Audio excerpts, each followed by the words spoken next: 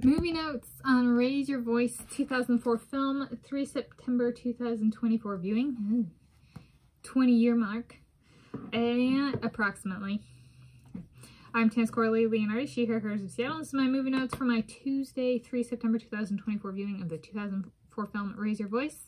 This is my own personal copy. It even is blockbuster case. Yes, I bought this about when it came out on DVD. Yeah, it's the Blockbuster Inc. Raise Your Voice March 27, 2005 DVD. It has the date on the back. Okay, so this is my description I came up with for this viewing is it's a fiction film about a female teenager whose older brother dies following his sending in application materials to a music school for her. Then her attending the school once she finds out she has been accepted.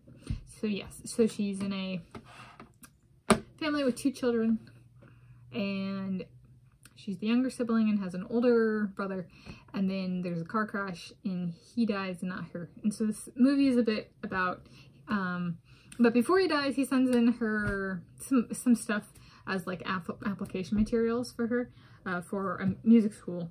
And so then he dies and she gets accepted and she wants to go, and so then, but her dad's not necessarily supportive.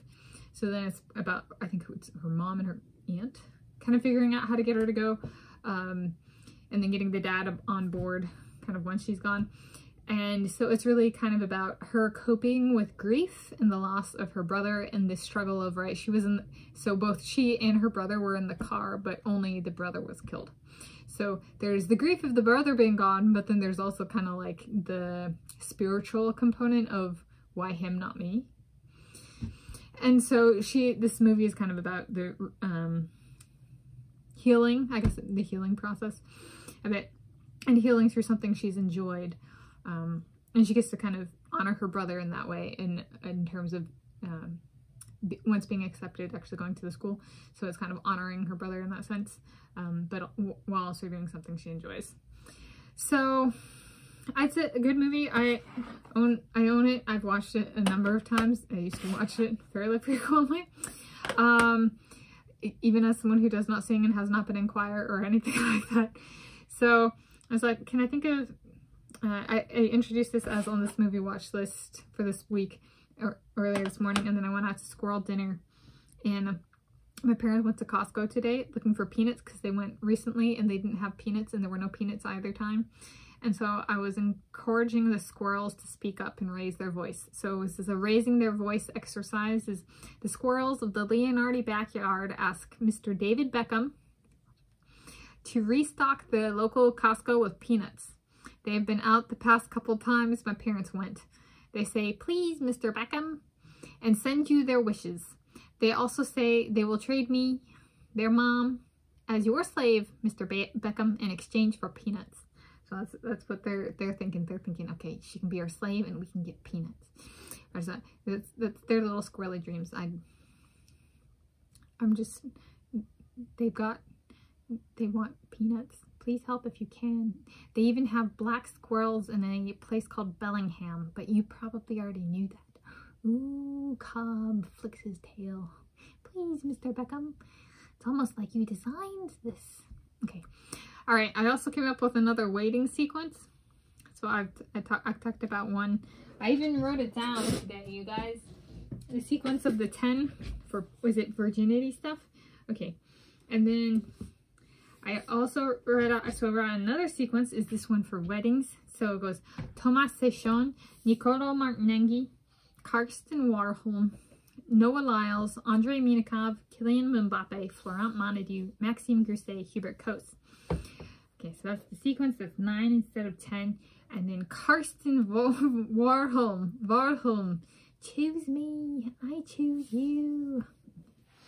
So there's another one to think about, is that weddings. All right, it'd be like a Venn diagram, but not. So if each person gets a number, like if these sequences, like who's in each pool stays true, it could be like a Venn diagram, right? That gets filled in as people get filled in. But then like in the overlap region, if somebody, does that work?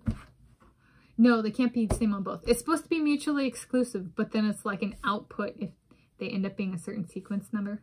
But it doesn't count for the other sequence. So it'd be like sequence and order number. So it's meant to be no overlap. So somebody like, okay, I'm confusing myself. Sorry. Okay, last point. So since I'm not a musician and I'm not a singer and stuff like that, and there's a competition in here, and I think, what is it? The electric violin wins. Which nowadays, electric violins are what, like everywhere.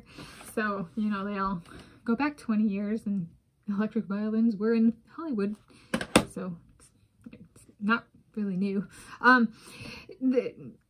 So, I was like, what would it be for me? So, let's say running is music school for me, unless I like think about training. So, could I come up with like a training scenario that might be like a music school scenario? Okay, so I don't know.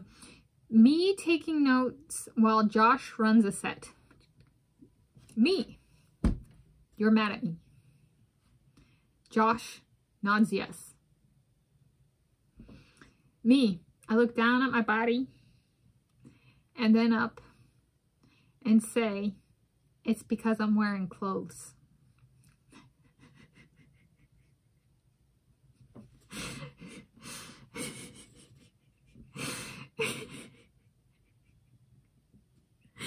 Josh looks at me.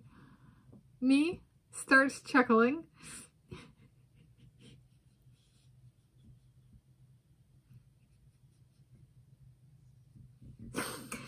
Josh says, that's really not funny.